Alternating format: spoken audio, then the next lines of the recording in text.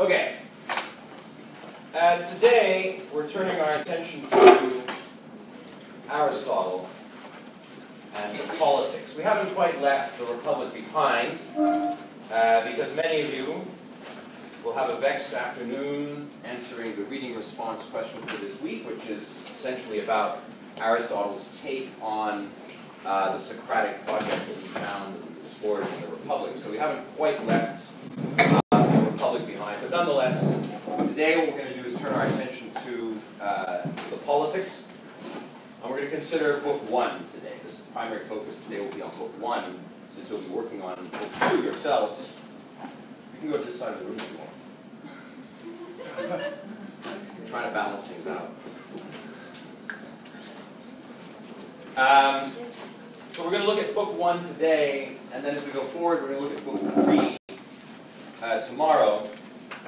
And then next week, we're going to finish up with the remaining part, or Books 3 to 6. Tomorrow we'll start with that, and then the following week we'll pick up with the remaining part of the text. Thereafter, we'll be turning to Cicero, so those of you who have not yet purchased Cicero, I encourage you to do so.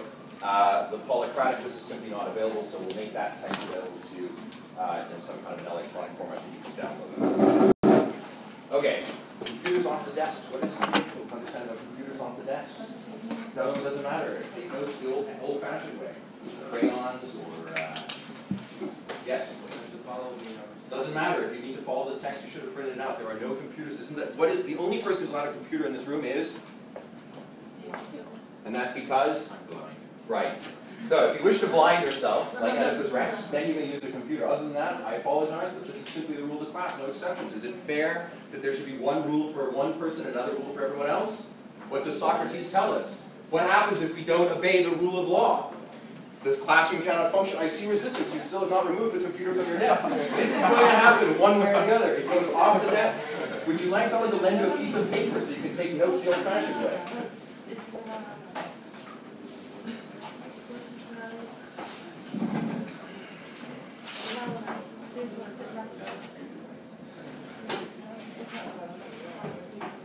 Is there any ambiguity about my computer rule?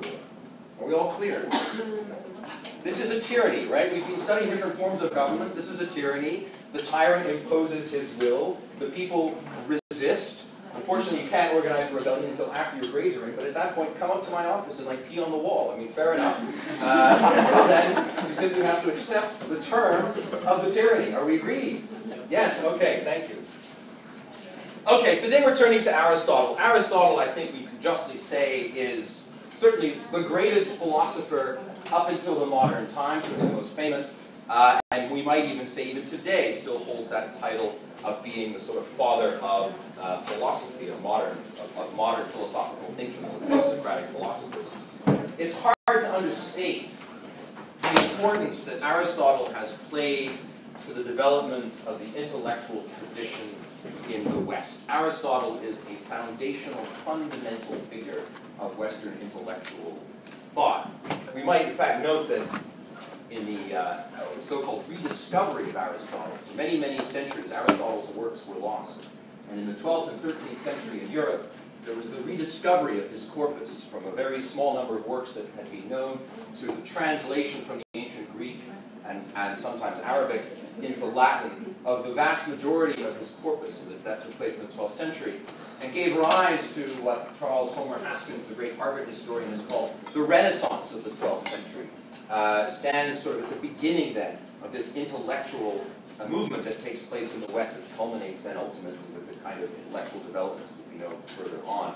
Thomas Aquinas, the great figure of Christian theology of the High Middle Ages, spent his entire life essentially to reconcile his Christian cosmology with the thought of Aristotle, to the point where he simply referred to Aristotle as the philosopher.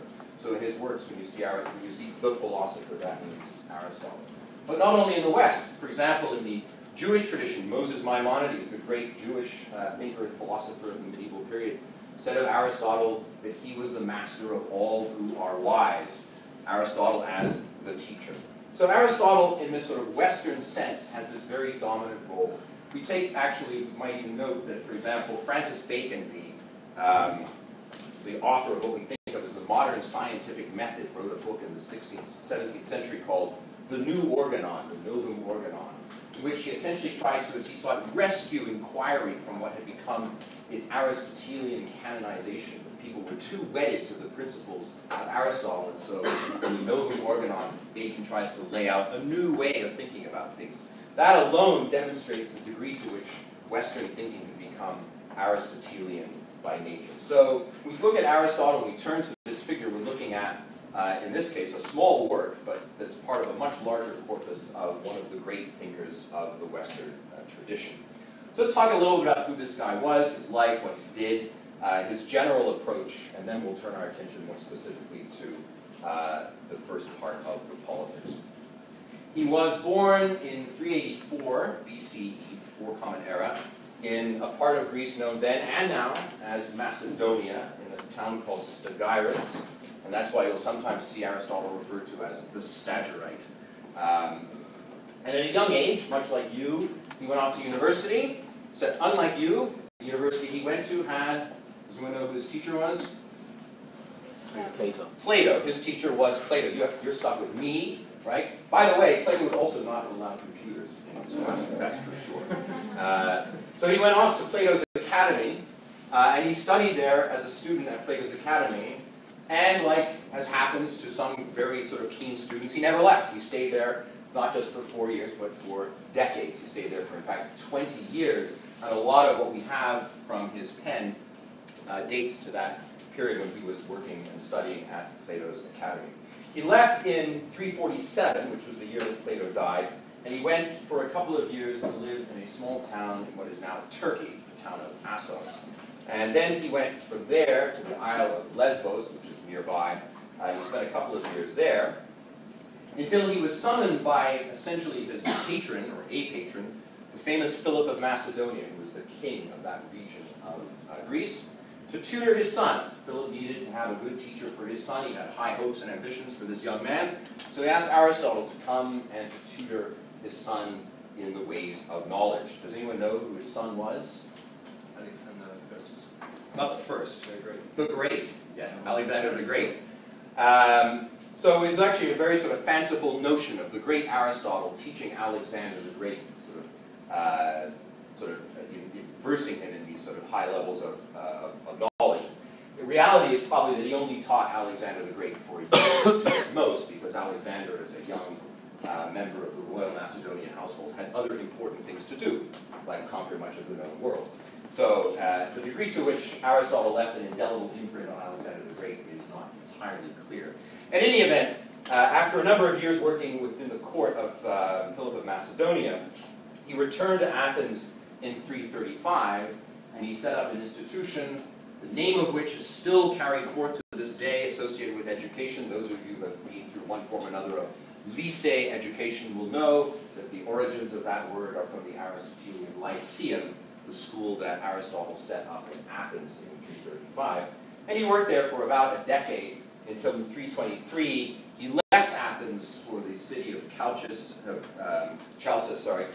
and he died the following year. His departure from Athens in 323, accompanied by, it's speculated, the rise of anti-Macedonian sentiment in the city of Athens linked to the career of Alexander the Great, and Aristotle is famously said to have remarked that he would flee Athens because he did not want Athens to sin against philosophy for a second time. Who was the first person that we find at the beginning of the Athenian sin? Not Plato, but Socrates, right? So Aristotle was not a Socratic figure. He wasn't willing to drink hemlock for the cause. He wanted to go off and he was happier to retire to an island, and he died very shortly thereafter. So that, in very broad strokes, is the life of Aristotle. Within that period, he spent most of his time engaged in what is, to our eyes today, a just dizzying array of inquiry. We tend to think of Aristotle as a philosopher, and we tend to use the modern sense of philosophy in thinking about him in that way, in the way that we attach it to that label. But we should think about him in the way that philosophy, or we should think about him in the purest sense of philosophy, a lover of knowledge. That's truly who Aristotle was. Because if there was some area in which knowledge could be exercised, there you would find Aristotle inquiring into it. So for example, a full 1/4 of the corpus of his works that we still have today are not related to ethics or politics or metaphysics.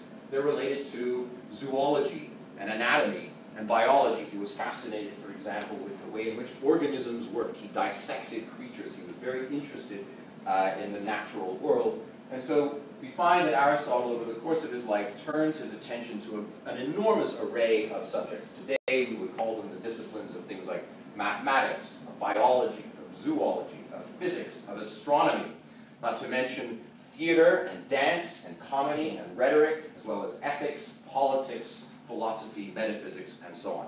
A truly extraordinary range of intellectual inquiry that Aristotle undertook. Most of his works have disappeared, sadly. We have only about, it's estimated, somewhere between 1/4 to 1/3 of the total amount that he wrote. But what we do have is extraordinary enough. It has produced entire industries of scholars who spend their careers dissecting and trying to figure out Aristotle. Now that you have read a bit of the Politics, you can appreciate that Aristotle is not always the clearest author to read. There are often ideas in Aristotle that seem oblique and difficult to penetrate, which is curious because Cicero, to whom we shall turn our attention next, and was a great stylist of both Latin and Greek prose. Cicero described Aristotle's writing as a river flowing of gold. Now that you've read the Politics, would you describe the language of the Politics as a river flowing of gold? Probably not. If anything, it's a muddy river silted up with bits of stuff in it, difficult to get around, probably not a river you want to spend that much time in terms of its prose style. How can we reconcile the Ciceronian judgment, Aristotle, a writer of golden prose, compared to the stuff that we have in front of us? And the answer is probably because what remains of many of Aristotle's work, and that's certainly the case of the Politics, is not a finished work intended for publication. This was not a work that Aristotle had sort of crafted in a very fine way in order to then distribute to a wide audience. These were probably his lecture notes. These were probably the stuff he scribbled down so that when he was teaching his students, he'd remember more or less where he was. Which is why we find extraordinarily important concepts, such as the one we'll be discussing today, the zoon politikon, man as a political animal, extremely pregnant idea, dispatched in about 2 pages. You'd think, to be able to fully understand the depth and complexity of that concept, it would be worth an entire chapter. And yet, he deals with it in only 2 pages. I think the reason for that is because if you were actually in Aristotle's classroom, he knew all the stuff he wanted to say, so he just had to put down basically a few notes, and then he would carry on at great length. So when we look at the Politics of Aristotle, and indeed much of his work, we're often seeing the sort of internal mechanics of his thinking as opposed to these finished, polished works that he wrote. We know that he had what he called popular works because he makes reference to one of them in the Politics. If you turn to 1278b 30, you'll see he says, he talks about the existence of popular works. It's on page 70 for those of you who have the text. You can see that he says, there is no difficulty in distinguishing the various kinds of rule. They have been often defined already in our popular discussions. They've been defined already in our popular discussions. That is, the discussions that were intended for the public. So it suggests that there's this distinction between Aristotle's public works and these writings that we have for us today.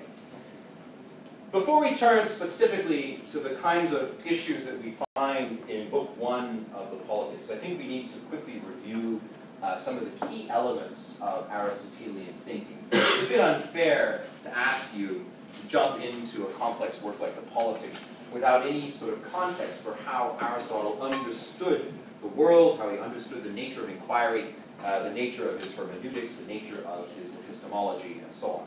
So we'll make a few brief comments about how Aristotle understood the nature of inquiry, because it matters then to how we will interpret and understand the Politics. The first thing we can say is, and these I should note, my own views, so you might have a different reading, but I think we might, in very sort of broad strokes, characterize a fundamental transformation that takes place between teacher and student. Students are often seeking to sort of position themselves with respect to their teacher by taking contrary positions, and I think that's the case here. Plato, as we saw, is fundamentally concerned with this world of forms. There is this ideal abstract world which represents the perfection of things, and so a lot of the inquiry we find in Platonic texts is directed towards that end. Aristotle, by contrast, is unambiguously an empiricist. He is somebody who's really interested in the starting premise of observation. What can I see? What can I observe? You may remember that in Plato, we saw, for example, we didn't read it ourselves, but we discussed it in class, the parable of the cave. The very idea in that parable of the cave is we should not trust what we see. We are not seeing what is true. And so therefore the senses, the idea of perception, the world of perception, is not a true world. We have to go beyond that. Aristotle, by contrast, starts with the idea that perception, that phenomena, the things that you can see and observe matter, and they can be used then as the starting point, as the basis for an inquiry in which to fundamentally reveal the truth about things. So that represents a fundamental shift, a fundamental transformation, if you will, of intellectual perspective from a Platonic to an Aristotelian framework. He himself called it phenomena, the idea of phenomena, that you start with what you can see. And he also had this idea that once you've taken what you can see, you appeal to what he called endoxa.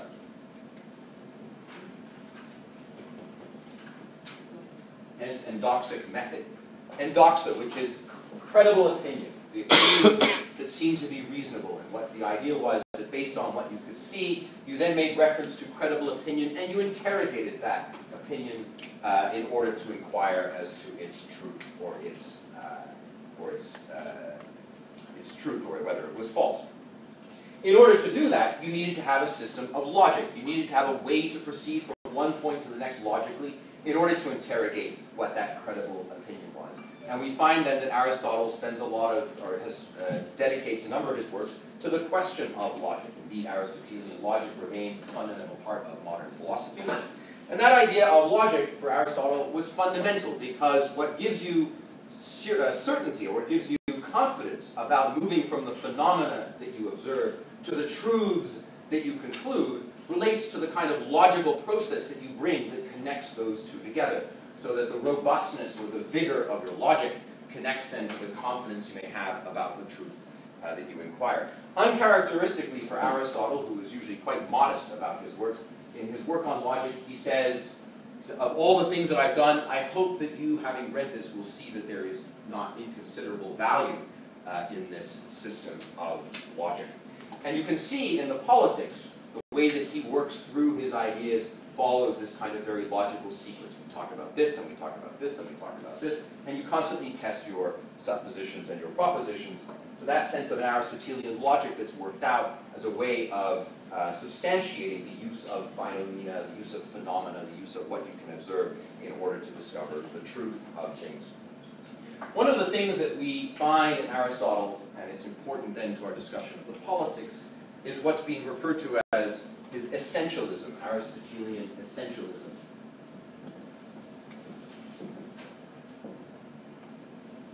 What is the essence of something, right?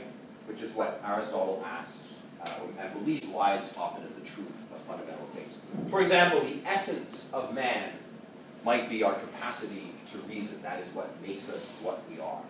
So this sense that you can, through the observation of phenomena, ultimately arrive at an understanding of the essence of something is essentially drives forward Aristotelian inquiry. And we find in a lot of Aristotle's works an effort, painstakingly, to separate what is the essence of something and what is merely, as he calls it, a property of something. That which an item or an object might have, but does not in fact make it what it is. For example, it may be that human capacity to reason is our essence, but the fact that we have eyes and ears is not an essence of humanity, because many things have eyes and ears. It is merely a property of man. So that distinction between what is essence and what is property, we find is a fundamental distinction in the Aristotelian logical scheme. Finally, I will note one other aspect of the Aristotelian intellectual framework which helps us understand what is the fundamental truth of things, because it also pertains to what we find in the politics, which was Aristotle's belief that if you could answer 4 basic questions, you would be able to arrive at the truth of something, at the truth of the matter, this so-called four causes idea.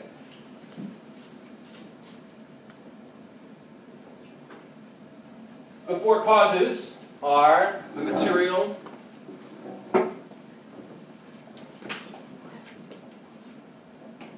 the formal, the efficient, and the final. The material cause refers to what something is made of. The formal cause describes why it takes the form or shape that it does.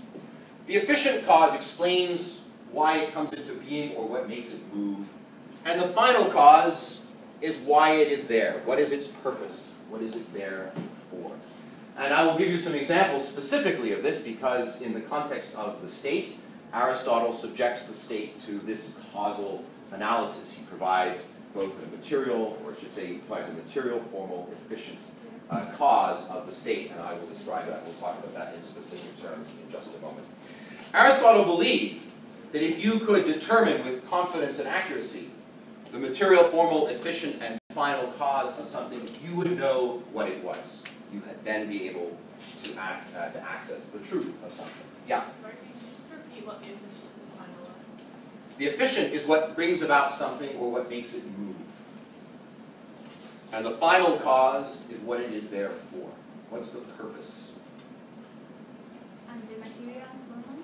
The material is what it's made of, and the formal describes why it is the way it is. Why does it take a certain shape? What is its form? This will become clearer when we turn our attention to the city-state. We'll see some specific examples of how we see those causes in action. But the point being was that if you could, with any kind of confidence, determine what these four causes were, then you would have some clear notion of what the object was that you were looking at. And that would give you then a sense of its truth in the purest sense of the word. And so when we look at the politics, what we'll find is under sort of using that kind of causal structure, really a lot of the politics is about trying to distinguish, trying to determine the nature of each of these causes. So with that sort of general background, and you'll have to grant me the leave to be extremely glib in my description of Aristotle. Aristotelian thought in 20 minutes, that ain't easy. But with that very basic sort of description in place, what I'd like to do is I'd like to turn our attention today to Book 1. It's an extraordinary book in which, on the one hand, it seems that Aristotle lays out a very fundamental condition for how he's going to inquire about the nature of politics and the nature of the state. And then very shortly thereafter, he seems to go into a lengthy and disturbing defense of an institution that I think all of us would find deplorable, slavery. And then, particularly in our modern age, proceeds to describe the conditions of the family in ways that are probably somewhat deplorable as well, in terms of how he sees equality between the sexes and the like. So I'd like to spend the remaining time that we have together to consider the sort of 2 or 3 fundamental ideas that are contained in this first book, and to see if we can understand why it is that Aristotle engages in this kind of exercise. Let's first we'll start with Aristotle's own words at the very beginning of Book 1. He says, every state is a community of some kind, and every community is established with a view to some good. For everyone always acts in order to obtain that which they think good. Nice statement of the economic principle of utility maximization right there. But if all communities aim at some good, the state, or the political community, which is the highest of all, and which embraces all the rest, aims at good in a greater degree than any other, and at the highest good. This is the way in which Aristotle starts the politics, that the state is built to, or seeking to achieve the highest good. What is the highest good? What does he mean by the sense that we all seek to achieve that which is good? The state seeks to achieve the highest good. What does he mean by that? What is the highest good? I think here we need to pause to understand, to sort of take a moment to reflect on what he intends to say by that. There is a concept in the Ethics,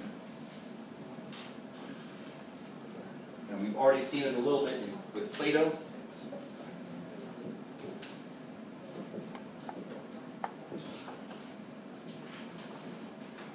Eudaimonia. Has anyone heard of this word before? Eudaimonia. Yes? It's about looking for its own happiness. Everyone has to look for its own happiness, so everything works out. Yes, sort of.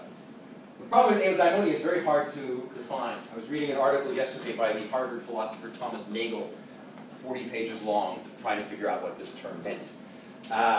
We can start with deconstructing the term. Eu means good. And daimon means spirit. It's not much of a pen, is it?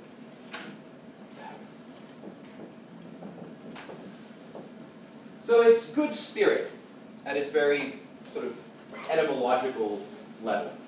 Good spirit. But we usually define it as happiness. Or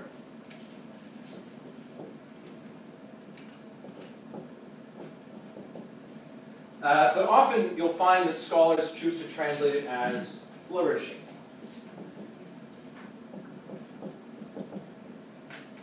Florissant in French, or floreciente in Spanish, or gedeihen in German. Flourishing, the idea of flourishing, flourish. So eudaimonia is often described as this idea of flourishing of yourself, flourishing of man. What does that mean? Happiness, flourishing. We've already seen this concept. Remember that in the Republic, how is it that Socrates defines justice? That which makes you happy now, that which makes you happy later. Right? So the concept of eudaimonia, we can see already has some hints in Plato, not surprising. Aristotle, having spent so many years at the Platonic Academy, that he would pick up on some of these ideas that we find in Platonic thought. In the context of Aristotle, the sense is that this is what we are striving to achieve, that we all want to have this state of happiness, the state of human flourishing, eudaimonia, sorry. But the question is, what is happiness? What is flourishing? For example, if I give you a lot of money, aren't you happy? If I give you a lot of money and a very nice car, aren't you happy? And a big house, and say, you don't have to work, even better, right? Does that make you happy? If you have a lot of material comfort, is that eudaimonia? Really? It's just eu. It's just eu. Yes. So where's the daimonia part? Yeah. Part of it, you're quite right, part of it is using our reason, right? One of the things that we say, remember this idea of essentialism, what is it that makes us what we are, our sense of reason. So that's part of it, but there's another part of it as well.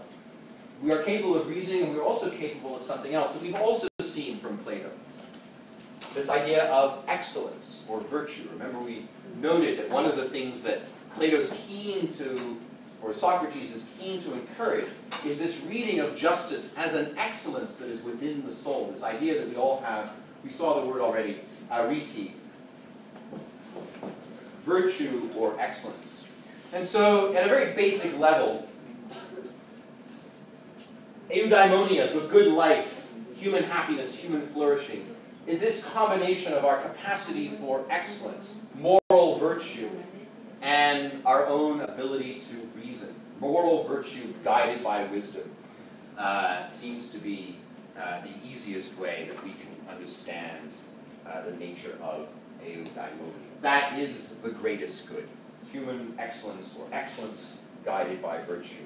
I have a quote here from that paper by Thomas Nagel. He says, eudaimonia involves not just the activity of the theoretical intellect, but the full range of human life and action in accordance with the broader excellences of moral virtue and practical wisdom.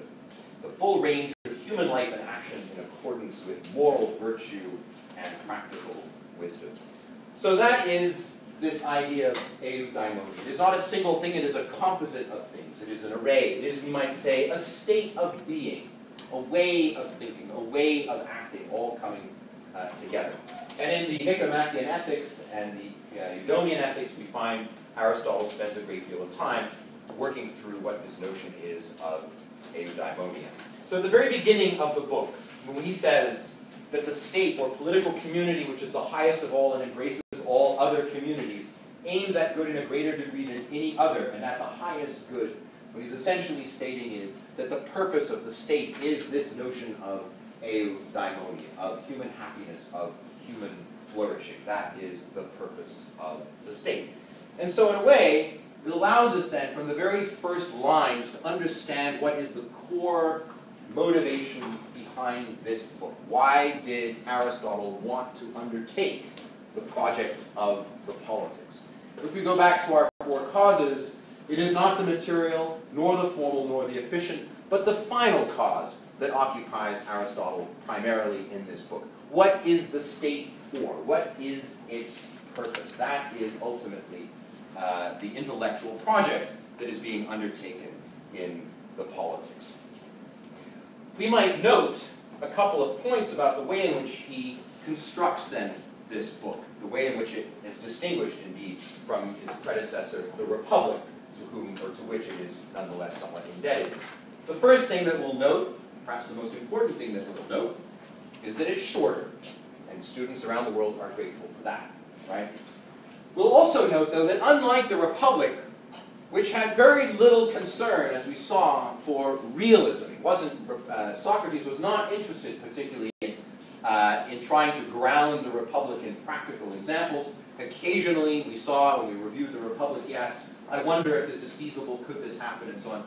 By contrast, Aristotle's work is very grounded in the empirical, is very grounded in the practical. He is over and over and over again using precise, specific examples to illustrate what he's talking about. I'll give you a few examples by way to illustrate the point. For example, on the problem of subordinating your neighbors on page 49 of the text at 1269a, he uses the example of Sparta and Crete, and notices that observes that these two city-states, Sparta and Crete, have very different ways of dealing with their neighbors. The Cretans seem to get along quite well with their neighbors, whereas the Spartans are constantly dealing with armed rebellion. On the question of whether the state should be ordered to give men despotic powers over their neighbors, again, another important point for ancient Greek politics. At 1324b, he gives us the example of Sparta, Crete, Carthage, and Scythia, and he draws specific attention to how those states order their affairs with their neighbors. When he asks the question how magistrates should be chosen, he uses the example of the small city-state of Megara, a town in Greece at 1300a. When he asks how cities should define, or when he argues that cities are more than just entities that exist for the purposes of mutual protection and mutual security or mutual trade benefit, he points to the example of Carthage and its trading allies to demonstrate that a city should not be seen just in those ways. So when we go through the text of Aristotle, one of the things we have that we don't have in Plato is a constant reference to the world as it is, not the world as it might be. This is not a utopian text, as we saw in Plato. Yeah? Yeah, he describes many times also the human nature to argue with poems. He does, although Plato also makes reference to human nature. But maybe we might argue that Aristotle's reference to human nature is more realistic. Realistic. Yes. I mean, that's something to do maybe that he was such an idea about zoological. It could be. I think what we see when we look at those examples, when we look at Aristotle's interest in telling his readers, look at this city-state, look at this city-state, look at this place over here, this is why X or Y or Z. I think what we're seeing is essentially the text being grounded in empirical terms. It's an empirically driven text so that we can make specific reference to actual examples. So that is to say that the politics is not concerned with the state as it might be, ideally. The politics is concerned with the state as it is. And Aristotle then wants to give us a description of that state and how we can then understand it and best direct it towards its function, towards its final cause, which is the realization of eudaimonia for the citizens who live within.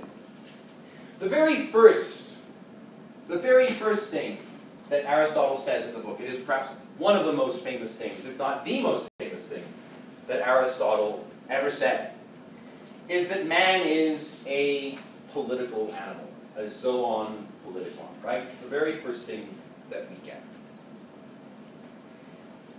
And it is dealt with in a remarkably brief fashion, this remarkable notion, and yet a lot hinges on that observation that man is a zoon politikon, that we are by our nature political. There's a lot that we can attach to that concept. That concept carries with it a lot of significance. And we might consider what the significance of that idea is.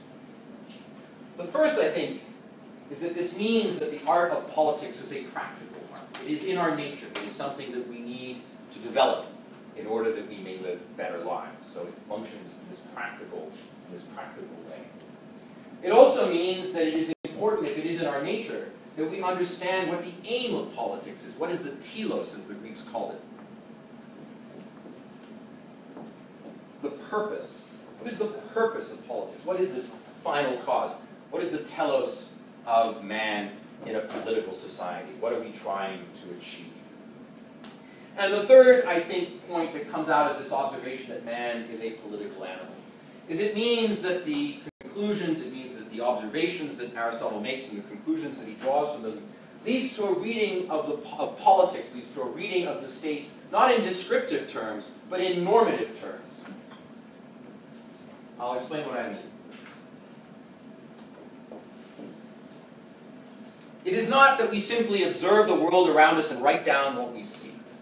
It is that we observe the world around us, write down what we see, and discuss, analyze, consider it, and then try to derive conclusions about what would be the best state, given what we see. Normative is, in other words, prescribing, it's directing us towards a certain kind of solution. There is one state that is better than another. There is one political society that is better than another. There is one way of defining citizenship that is better than another. And so therefore there is a normative element to the project behind the Aristotelian, behind this Aristotelian idea that man is a political animal. Because if we are a political animal, it means that we have in our very nature this need to practice politics. And if you can practice something, you can practice it well, or you can practice it poorly. And that means that we need then to undertake an inquiry. Gentlemen, are we okay? You sure? Would you like to move to that side of the room? I'm not making you, I'm just asking. Would you like to, or would you like to stay where you are? I'd like to see it. Okay. We have your attention for, I only need 30 more minutes, and then you're out of here. It's not a long time. That's not even the prologue to a Britney Spears concert.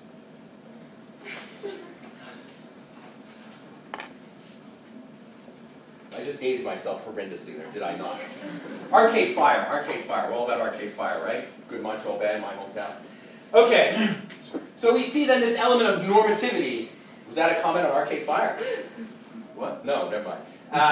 We see this normativity underlying then the project of the city coming out of this first fundamental observation, man is a political animal. Let's see what he says about this idea that man is a political animal. It is, of course, famously described to us in 1253a, or 1252 and 1253, and let's review his argument. The first thing he argues that the state is natural. It is not an artificial construction, it is something that is natural, right?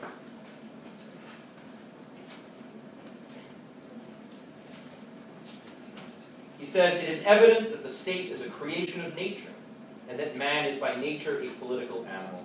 And he who by nature, not by mere accident, is without a state, is either a bad man or above humanity.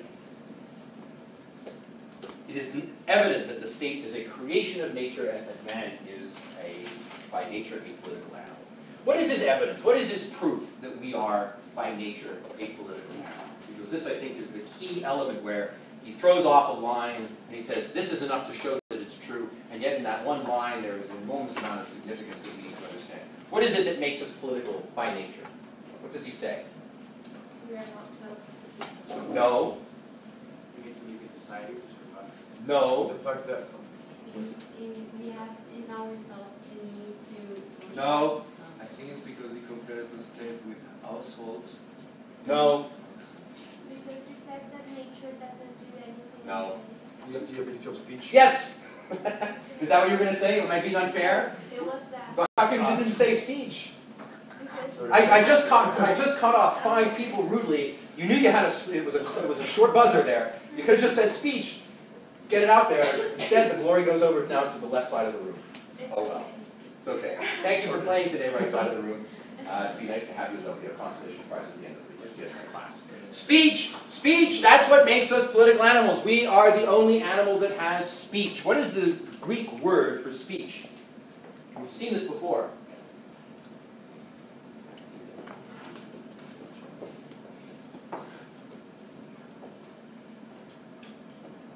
Those of you who read ancient Greek, my bad handwriting, logos. Logos is the word for speech. Logos also means something else in ancient Greek. What else does it mean? Logos means also reason. And so we find, right, in this thing, we are distinguished from bees and other animals because we have this ability of logos, of speech, but also then of reason.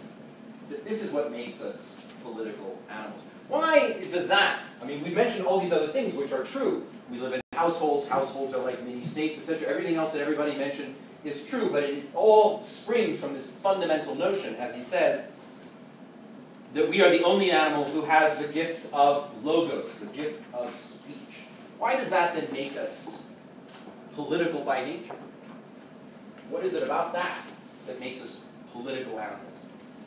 With logos we can speak out loud and differentiate between justice and injustice. Yes, it enables us to start creating categories of things that then refer back to what leads to the good life. As he says, the power of speech is intended to set forth the expedient and the inexpedient, that which should be and that which not should be. Therefore, likewise, the just and the unjust, and it is characteristic of man that he alone has any sense of good and evil. From speech, from logos, from reason, comes then this understanding of what is good and what is bad, what is just and what is unjust, and everything then springs from that one observation. It's worth noting this word logos, that means both speech and reason, is a very, very pregnant term. There's a lot of stuff that's hiding here. What does he mean by this idea of speech or reason? And it's hard to know, many scholars have argued a great deal over this one particular question, but I'm going to suggest to you we might take a proposition that comes from another Aristotelian work, which is on rhetoric. He talks about rhetoric. And in the rhetoric, he provides this example of 3 modes of persuasion, which will be familiar to those of you who've ever had a fight with your parents because you wanted them to do something and they didn't want to. The first is what he calls ethos. Ethos, which is when you make reference to yourself and how good you are. Right? Let me go on the trip. I'm a great person. You know me, Mom. I won't do anything bad. I'm a good kid. Right? You can trust me. I'm an excellent person. Ethos, making reference to your character, the character of the speaker. You should believe me because I'm good. The second one that he describes is pathos, creating this climate of empathy that you want to get people, put people into certain moods. Mom, if you don't let me go on a trip, I'm going to be so sad. Everybody else is going, all my friends are going. I'll be sitting here all alone. You should really let me go. So, right, create that sense of empathy. And the third is, he calls logos. Speech, the power to persuade. The ability of your words to persuade of your position. So if it turns out making reference to your moral character and making your mom feel sorry for you isn't enough, then you can simply get into the argument about, Mom, you cannot afford not to let me go on this trip. You have to make it, and I will tell you why. And that's when you bring your full arsenal of rhetorical and intellectual skills to bear to present an unimpeachable idea. Yes, sir? The second one is pathos. Pathos. Ethos, pathos, and logos, the 3 arts of persuasion in the Aristotelian world of rhetoric. But note the power of logos. Logos doesn't just mean speech in that sense, does it? What does it mean? It means speech that persuades. Speech that is persuasive. Speech that gets you to understand, that furthers comprehension. So when he talks about this idea, because I think it's important, when he says that we alone have logos, animals can communicate, can they not? They make sounds, and they convey certain information by those sounds. Aristotle spent at least a quarter of his life interrogating the biological and zoological world. He knew about that. He knew that the sounds that animals make part of this phenomena that he was exploring, must have served some purpose. What is the purpose it serves? Maybe to demonstrate distress or hunger or something like that.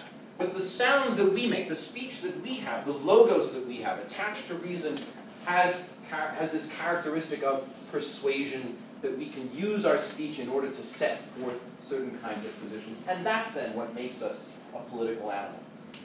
That justice and injustice, that good and bad, that these things spring into being. They are made possible by this gift of logos. And so it is that element that he talks about that gives us this, that makes us then by nature a political animal. But there's something else that attaches to speech as well. It's not just our ability to persuade. If I am speaking, there must be somebody else. It also creates the sense of the necessity of a relationship, of certain kinds of relationships that characterize who we are. And so when we have the sense of logos, we inevitably then also have the sense of the kind of relationships that logos can create. I can speak to you, I can persuade you, I can love you, I can express myself in these kinds of ways, and this then creates a certain kind of bond, an affinity, an affection that then can exist between people. And I think that's very fundamental, because the art of politics, the understanding of politics, ultimately comes down to the way in which people live together. And it is logos that creates, that enables, creates, and determines how we then live together. And we'll see that a lot of the politics, particularly when we come to our discussion tomorrow and next week, a lot of the politics is determined by us trying to figure out what is the best way in which we can characterize that coming together, that living together. What are the conditions that make that best for our own lives and allow us best to pursue the good life, allow us to flourish. Having laid out this idea that man is by nature a political animal. Yes? Does the idea of speech also imply reciprocity between people? Or? Yes, I think that's right. The concept of relationship implies reciprocity, right?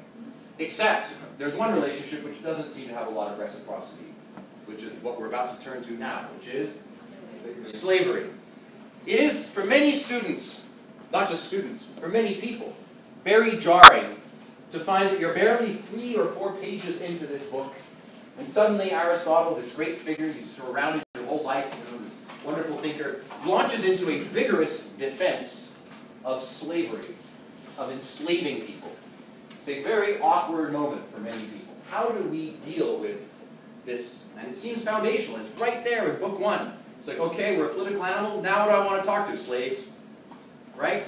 How do we make sense of this discussion of slavery? What can we do with that? A number of scholars, not inconsiderable number of scholars, simply say, okay, we've talked about the zoon politikon, man is by nature a political animal. Now let's turn to book 2. And they simply skip over that part to say, well, don't really know what to make of it.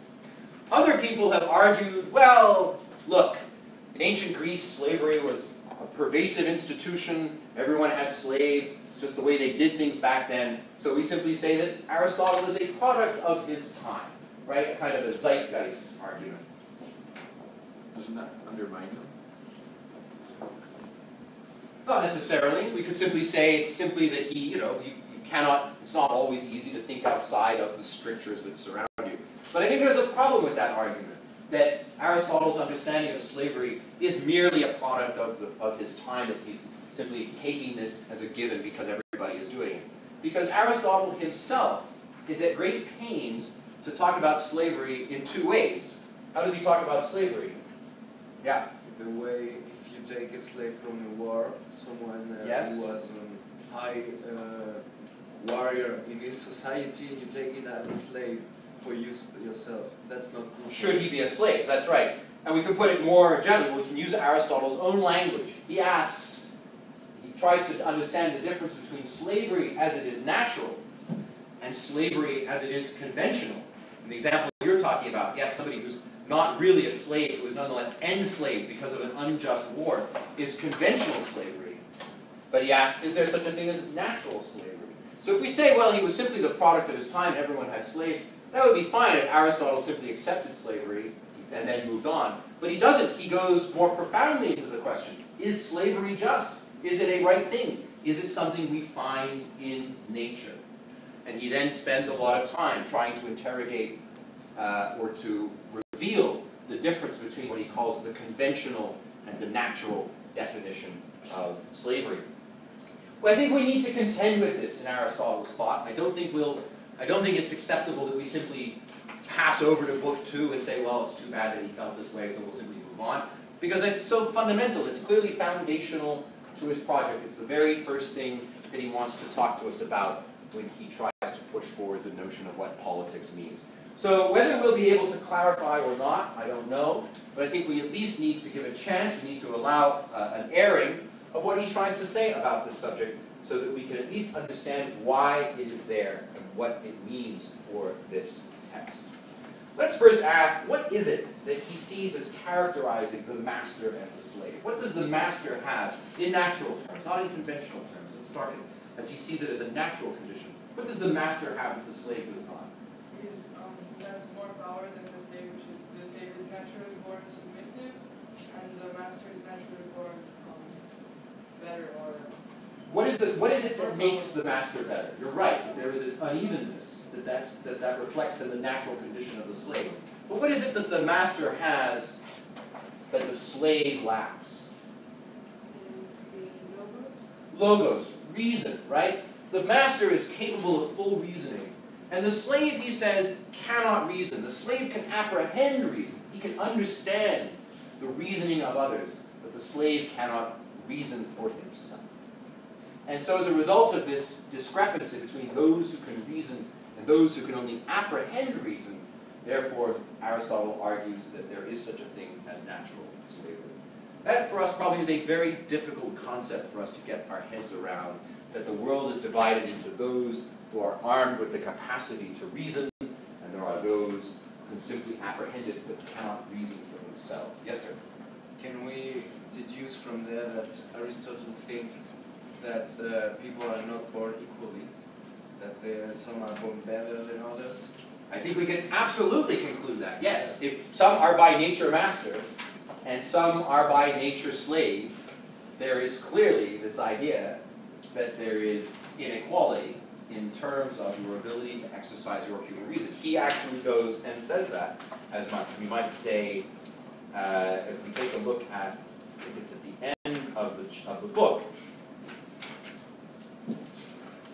he says, you can see where he talks about this. It's on page 29, or for those of you who have the printed out version, 1260A, sorry.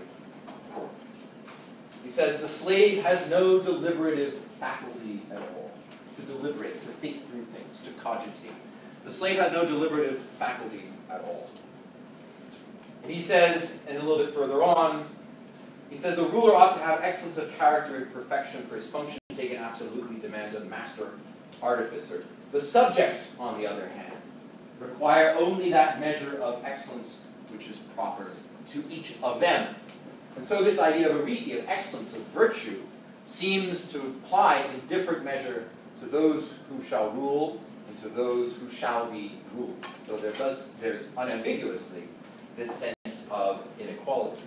Now, it is true that some scholars have argued that in this description of slavery, there is a subtle argument that Aristotle is making by trying to draw this distinction between natural and conventional slavery, that what he's really trying to do is attack the way in which slavery was practiced during his day, at the time that he was alive. Because he notes, you brought it up, there is an argument, he says, although there is this natural condition called slavery, there are some who say that slavery is unjust because of the way in which it has been agreed upon by convention. And he gives the example of those who are enslaved as a result of an unjust war. And that means that people who by their nature are not slaves, who nonetheless find themselves in an enslaved condition. Yes, Sarah? I'm not sure, but I think later on, when he keeps on talking about masters and then slaves, he doesn't talk about slaves in the way that we think about slaves right now. He says that masters and slaves are like one entity, and they profit from each other. Like, if the master is unjust to the slave. Not quite. He says the slave belongs to the master's body, Yeah. but the master does not belong to the slave. So it is actually, it's a unilateral relationship in that way. There are some obligations on the part of the master. He says the master must learn the art of being a master. There's an excellence of being a master, that's true. But in terms of that kind of what you're talking about, that sort of imperative that's there, that exists on the part of the slave. The slave belongs to the master as though part of his body, but that does not apply the other way around. If we come back, though, to this idea, this problem, this attempt that some scholars have made to say in Aristotle, well, there's actually a subtle argument being made here against slavery because of the way in which it was practiced by convention, we might notice then these 2 points that he raises. One, that there are those who are enslaved against their nature as a result of unjust war. And we might use the phrase, might makes right, right? Is that actually fair? No. So therefore we find that many who are enslaved should not be enslaved because it is not part of their nature. And he makes another argument, which is in this sort of incredibly dense text, which I've read many times and I still don't quite understand, but I'll read it together. Maybe reading it out loud will help me. In 1254, at the end of 1254b, the beginning of 1255a, he says, we would like it if nature could arrange such that all the slaves had very big bodies and very small brains, basically. And that all the masters had kind of weak, puny bodies like mine, but gigantic brains, and that way it would be pretty straightforward, okay, slave master, slave master, slave master, right? We'd be able to distinguish by appearance who should be a slave and who should be a master. He says, nature would like to distinguish between the bodies of free men and slaves, making the one strong for servile labor, the other upright, and although useless for such services, useful for political life in the arts both of war and peace. But the opposite often happens, and some have the souls and others have the bodies of free men, and doubtless if men differed from one another in the mere forms of their bodies, all would acknowledge that the inferior class should be slaves of the superior. But the beauty of the body is seen, whereas the beauty of the soul is not seen. It is clear then that some men are by nature free and others slaves, and that for these latter, slavery is both expedient and right.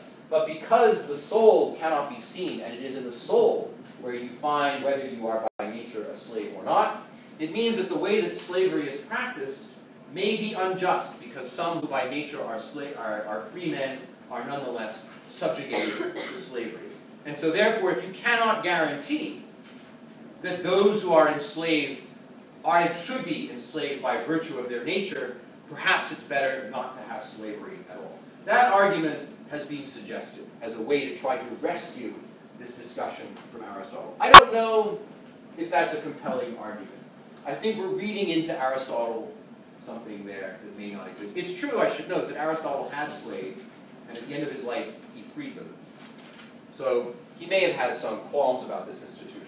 But I think trying to make that justification, or trying to make that argument that he's using the natural definition of slavery to contest the conventional definition of slavery is a willful reading. It's an anachronistic reading. It's a 21st century reading of Aristotle trying to make him something that he is not, which is a progressive modern thinker whose views conform with our own. I think instead we have to take Aristotle at his own word. We have to take him on his own ideas and instead try to understand why it is that he is focused on slavery, among other things, in this first book. After he talks about slavery, he then talks about something else, which is, what's the next thing he turns his attention to after he finishes up with slaves? What? No. Before that. He calls it the art of acquisition. But we call it what? Making money, right? He turns to the question of making money. And he asks, how should we understand this act of gathering, of getting wealth, of gathering wealth? He starts his discussion, I think, at the 1256a. Let us now inquire into property generally, and so on. You'll note that one of the conclusions that comes out of this, he says, the art of war is a natural art of acquisition. War is natural under in Aristotle's reading, in 1256b. If nature makes nothing incomplete and nothing in vain, the inference must be that she has made all animals for the sake of man. And so from one point of view, the art of war is a natural art of acquisition. For the art of acquisition includes hunting, an art which we ought to practice against wild beasts, and against men, who though intended by nature to be governed, will not submit, for such a war is naturally just. Another very inconvenient sentiment for us. War is natural and ought to be practiced both against wild beasts and against men who ought to be governed, but who refuse to be governed, and so therefore they must be forced to submit.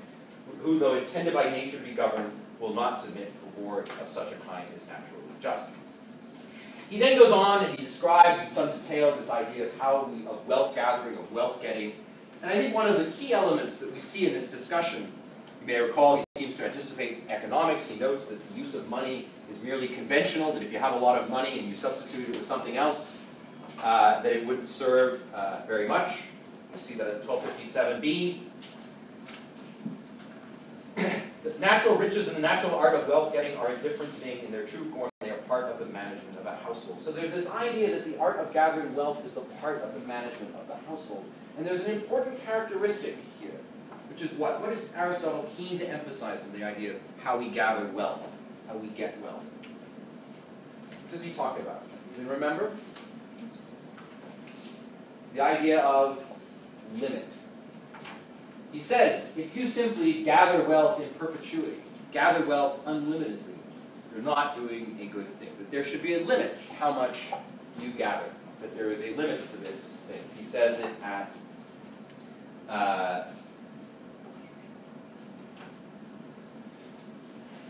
page 24, at 1258a, 15. You've considered the art of wealth getting, which is unnecessary, and why men want it. And also the necessary art of wealth getting, which we have seen to be different from the other. And to be a natural part of the art of managing a household concerned with the provision of food, not, however, like the former kind, unlimited, but having a limit. So he's keen in this discussion of how we gather wealth within our household to note that there are these distinctions between the limited kind and the unlimited kind. And you'll recall that he holds out for special sanction the practice of usury. What is usury? Lending money at interest, right? Banking, basically. Aristotle, just another person who doesn't like bankers. He says, you'll see it at 1258b, the most hated sort, and with the greatest reason, is usury, which makes a gain out of money itself. Money is merely convention, right?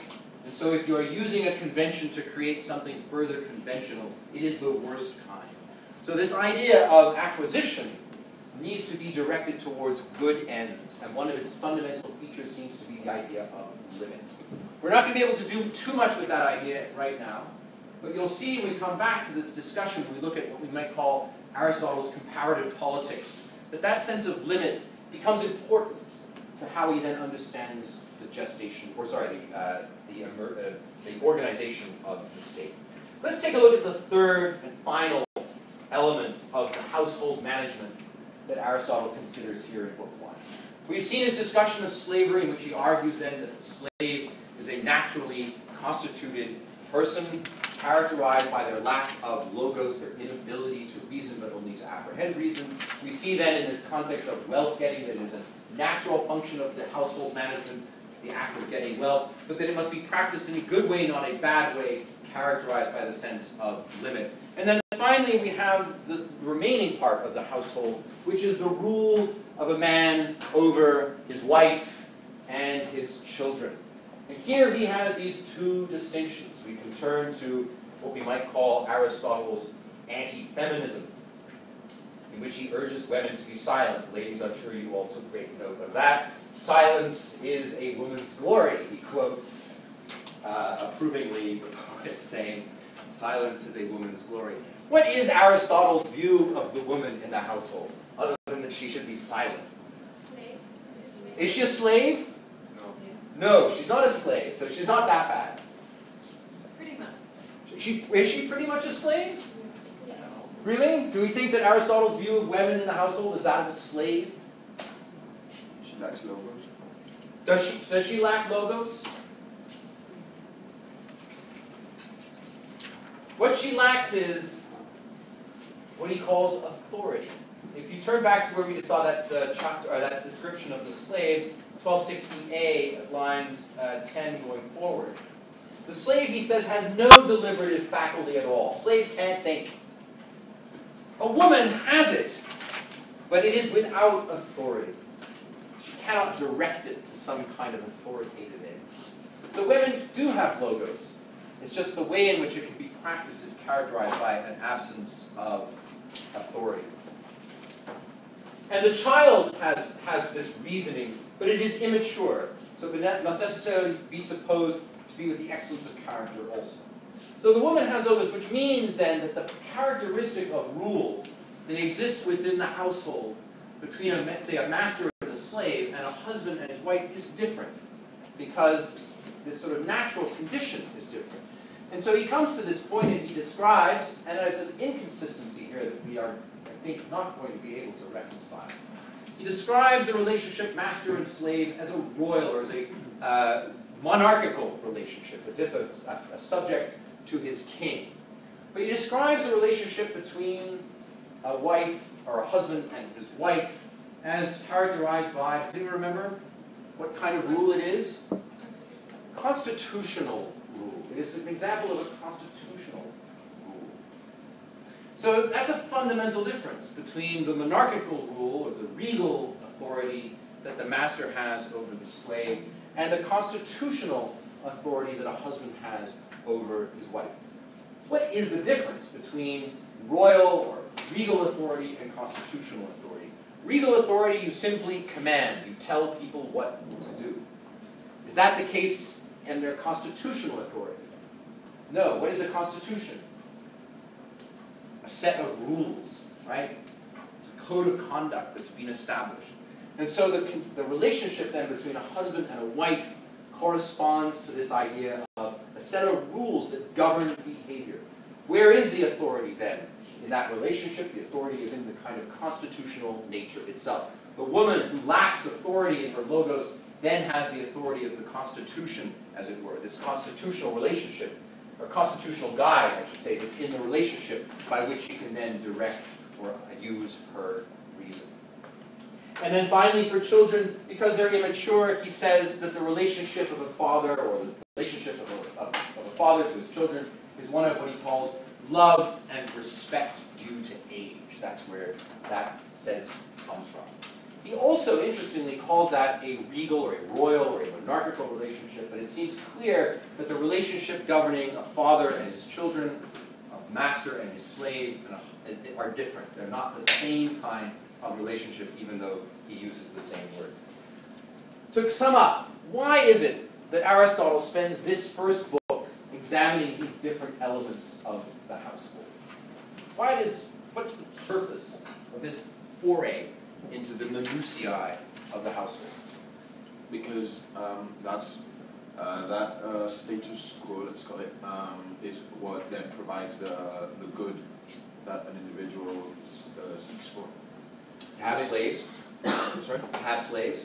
Yeah, I mean, Now that you've gone through this lecture, you're armed with the good life, you're going to go out and try and enslave some people? Say, listen, just be reading a little Aristotle, I'm after a little of the Idomeneo goodness. No, I got to enslave you, but it's not my fault. Aristotle says I have to. Just like Plato says in the Republic that it is that the acceptance of his ideal republic and everyone doing their task appropriately that becomes just.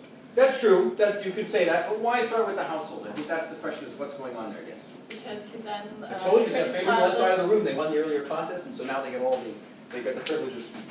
Because he then criticizes the Plato's view of the household, and He's just setting up his criticism of Plato. yeah, and he first needs I think to there's more to it than that. I think there's first more needs to it to than that. define himself, what he thinks, before he can criticize Plato's. Okay?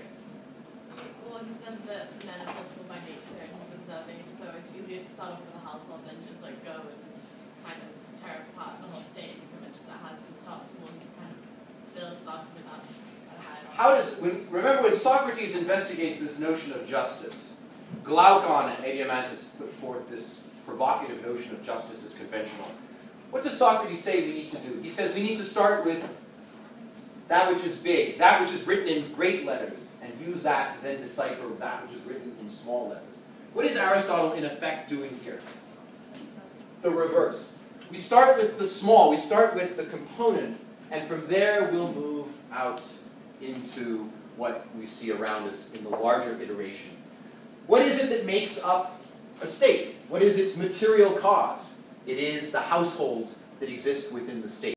And so if we can find something about the nature of authority, the nature of rule that exists within the household, it will then enable us to be able to draw from that some argument about the nature of rule that we might find in the state, because it is then tethered by, and the word that Aristotle uses over and over again is our nature. It is who we are by our very nature.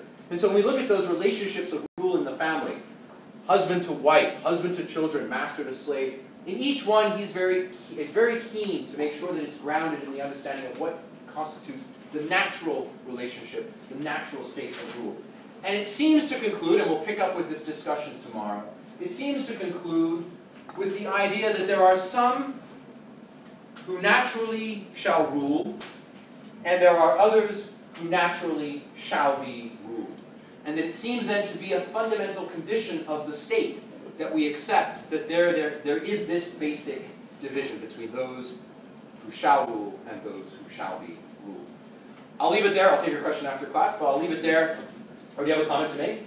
Yeah, why don't you say that isn't that because he sees the state like a household, describes the relationships because from class to class like the relationship in a household, from master to slave. That's right. You draw what you can observe in the household naturally then can be observed in the state. Okay, I'll see you guys tomorrow, and we'll pick up our discussion. Remember, your reading responses are due today at 11:59. If you're a few minutes late, there may be a small window, but I'm not going to tell you how long it is so that you get it in by 11:59. Yes. If you didn't sign in, come here and I'll sign you in.